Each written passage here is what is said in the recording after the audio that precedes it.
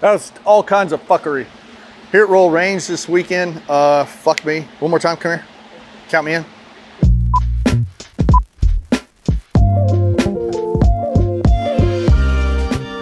Hey, what's going on, guys? Casey Hildreth here with Cloud Defensive. We're here at Royal Range.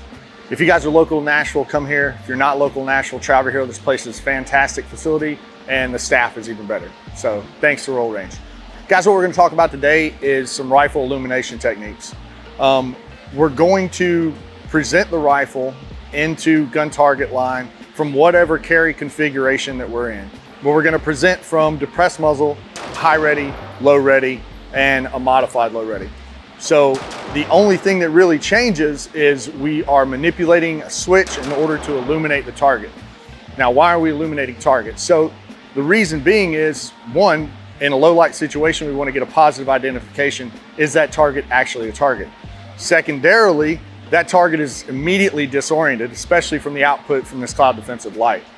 And thirdly, we're going to make the decision to decisively engage. Now, obviously, we're going to decisively engage every time because we're getting the reps. So all that said, let's get to it. All right, guys, let's talk about equipment a little bit first. So on this Bravo Company rifle here, I have Cloud Defensive light, Unity switch, right? The thing about the switch, the light itself, I want to ensure that those things are accessible and easily identifiable. Okay, so we have a constant on and a temporary on here, and I can reach those switches no matter which hand I am running the rifle with. I'm not a huge fan of swapping the position of the rifle, but in the event that you need to, you want to make sure that those things are accessible from both sides. In addition to that, make sure that if you do wear gloves when you're running your rifle and whatnot, that those things are identifiable with the type of gloves that you're running. So as it pertains to getting the rifle onto gun target line and illuminating the target for identification purposes, when do I want to illuminate that target, right? So let me just demonstrate really quickly with the lights on. So if I have my rifle in the high ready configuration and I'm presenting it into gun target line, do I want to illuminate from here, sweeping down into the target line and identifying, then pressing my rounds off? The answer to that is no. Why? One, I've given my position away. Two, I have a signature, a visible signature on me, closely located to center line, and I don't want to increase my exposure, right? Surprise is speed, surprise, violence of action. Surprise being super important, right? So that said, I want to position my hand in a manner where I'm prepared to illuminate once the rifle is on gun target line. So that configuration for me personally is here. I press out into gun target line, illuminate the target. As soon as the engagement is complete, I'm off and back into whatever configuration the environment dictates, right?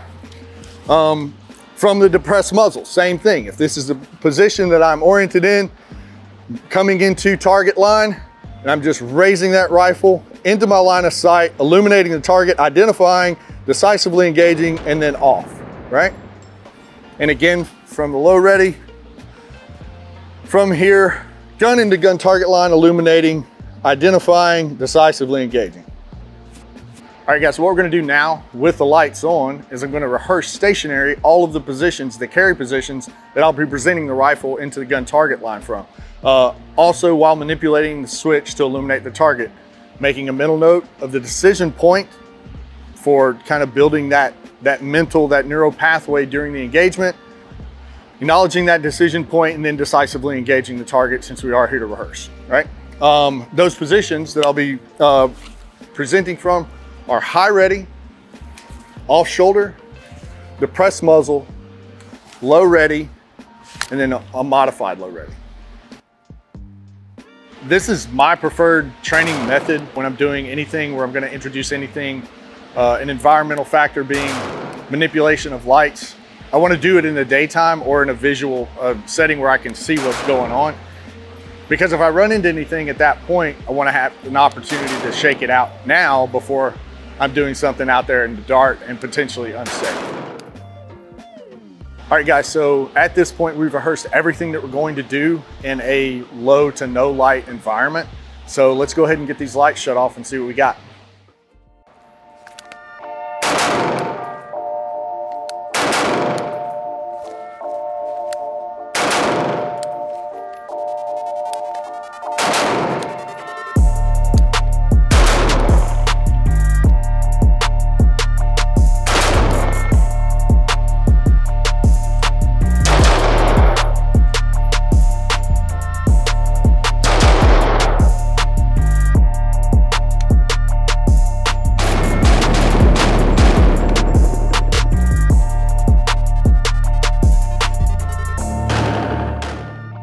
So we just ran the drill lights out. Remember, if you're going to train this, make sure that you do it in a high visibility manner first before you go to low to no light conditions. In that drill, make sure that you make the mental space for that decision point. What you don't want to do is get in the bad habit of illuminating the target and then just going to work, right? Create that mental space, especially if you carry this thing for a living. I hope all of that helps you guys out. I hope it progresses your capability and confidence in handling and implementing these tools into situations. Thanks for your support. Look forward to seeing you guys down the road. Look out for our training plan coming out soon and more videos. Thanks, guys.